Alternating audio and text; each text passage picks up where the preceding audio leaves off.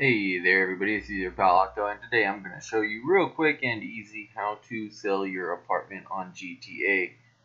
Now, it's not really as simple as selling it. You can't just get the full price back, you can't do anything like that, but you can trade it in for another apartment. Now, to do this, of course, just go to your phone, go to the internet, and open up the Dynasty 8 page here, go to the property listings, and you scroll to an apartment you do want. And like I said, you can only do trade-ins. But if you pick something that's cheaper than the apartment you bought, you will get the difference in cash. Now, say I believe I have bought the Eclipse Towers Penthouse Suite 1, right? So if I wanted to get most of that money back, I could say buy the $25,000 garage and recoup a portion of that almost $1 million that I spent.